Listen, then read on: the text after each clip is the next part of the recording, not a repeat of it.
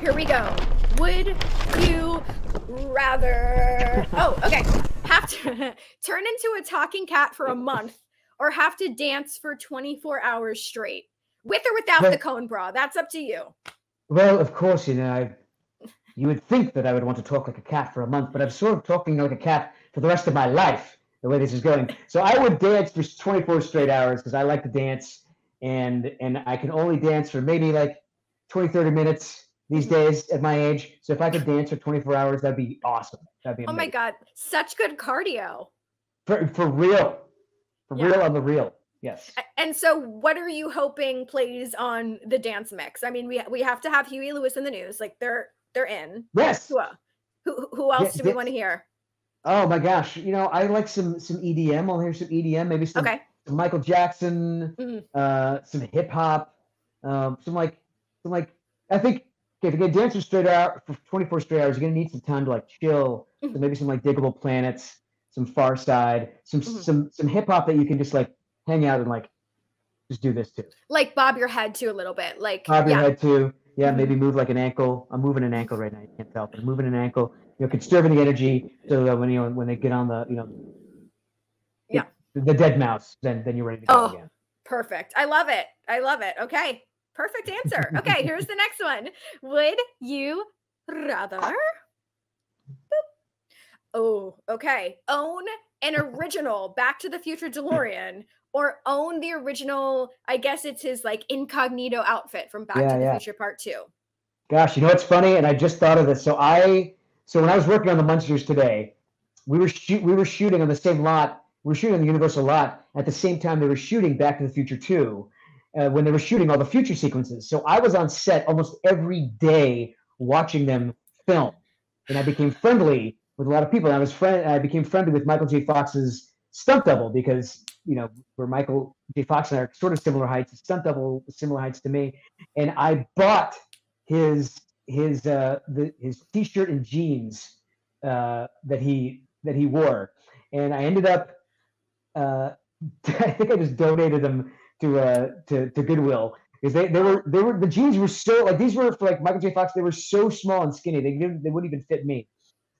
So having done that, having owned an original outfit from Back to the Future 2, I'm gonna have to go with a DeLorean. It's a great choice. Yes. Now, how much of the original footage with Eric Stoltz have you watched? Anything that they've shown, I've seen. Yeah, ditto. I'm very interested in like.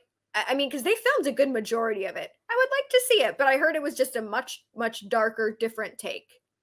Well, I mean, Eric Stoltz is a very gifted, very talented actor, but he's not a comedian. He's, I think you need certain comic chops, and Michael J. Fox was perfect for that. I can't imagine anyone else doing it now, and we've seen an example of it, and not that Eric was doing anything wrong, it just wasn't part of the vision of what the filmmakers were wanting, and Michael J. Fox with his little, promptu spins and his he's tiny guy but tough. I think that's why I kind of I appreciated him so much. Can't imagine anyone else. Fair enough. Okay, here is the next. These are only getting more complicated. I apologize. Okay, so would you rather perform in a Huey Lewis and the News cover band or perform in a Powerline cover band? Oh my gosh, I would definitely pick Huey Lewis in the News cover band because I can actually sing those songs. I can't sing the Powerline songs. We'll leave that up to Tevin Campbell. Okay. Everyone else who's that talented. Okay, fair enough. Okay, well I look. Although I'll bet Huey Lewis could nail an eye to eye. I bet he could do his own version of that. Oh gosh. Yeah. Yes. Oh, that'd be so great. Okay, so here's the next one. Would you rather? Bring back Janko jeans or bring back windbreaker suits? Oh man, I'm gonna go for the windbreaker suits. The Janko jeans were just a little too much for me. Okay. I never had them, but I did my rave phase, and I've seen a lot of them, and I was like, wow, they're like two other people in each leg. Like what is that? What is the width for? What do you need all that leg room for crying out loud? Yeah. But the windbreaker suits, the caveat is like, it's the sound. When someone's coming, but I'll do the windbreaker suits. What about you?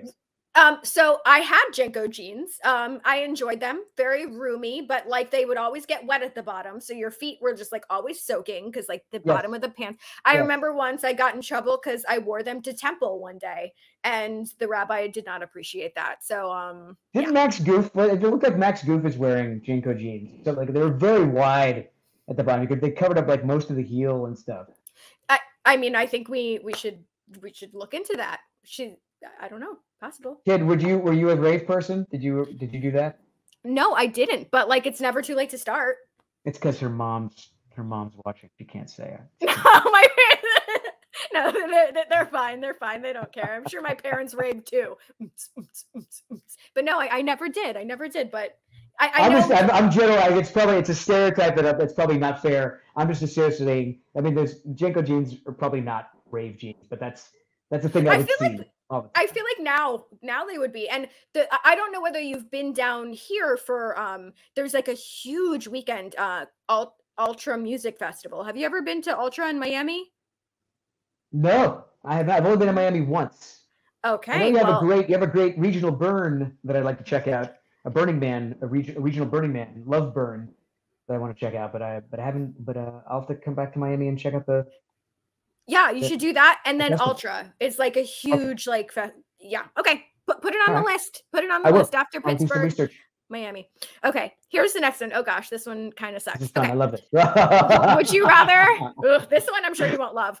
Would you rather do a recording session right after getting a shot of Novocaine, or do a recording session right after eating a ghost pepper? Ugh. I'm gonna go with the Novocaine. Kid Cadet, yeah, I cannot do the ghost pepper things at all, even recreationally. There's no way. No, I can work around. I think I've done enough voiceover where I can work around the dead part of my mouth, and maybe who knows? Maybe we'll make like an interesting character. There you go. Okay, good choice. Good choice. All right, we got two more. Here we go. Would you rather? Oh, okay. Co-host a Disney variety show with Christy Carlson Romano, or be part of an Elf reboot? It's too hard. I would love to host a Disney variety show with Christy Carlson Romano. That'd be so much fun. And I would love to do an Elf reboot. Okay, how about we'll do it like Tracy Ullman style. You remember Tracy Ullman show? That kind of started the whole Simpsons thing. Yes. So we'll do a variety show. And then our weekly sketches will be like 5-minute episodes of a Ralph reboot that turns it into a bigger thing. I'm combining the two because I want it all. I want it all. I'll allow it.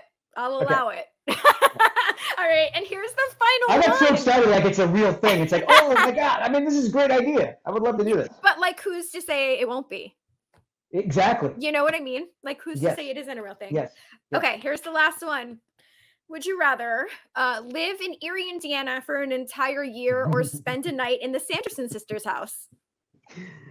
Well, since I've spent hundreds of nights in the Sanderson sisters' house, and nothing could be any weirder, I think I could handle going to Erie, Indiana, perhaps, yes. Okay, good choice. Very good choice.